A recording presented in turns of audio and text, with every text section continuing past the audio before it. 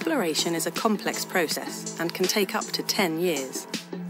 It requires significant time, financial resources, and expertise in several disciplines, such as geography and geology, chemistry and engineering. Only around 10% of global gold deposits contain sufficient gold to mine.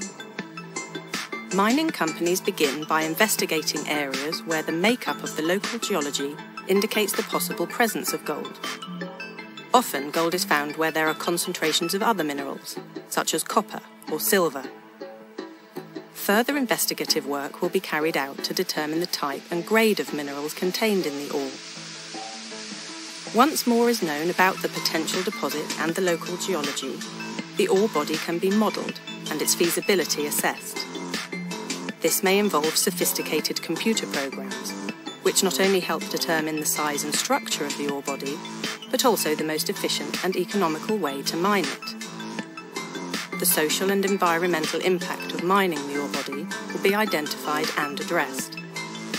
Consultations with all stakeholders, including local communities and governments, will be conducted, and impact assessments will continue throughout the exploration phase.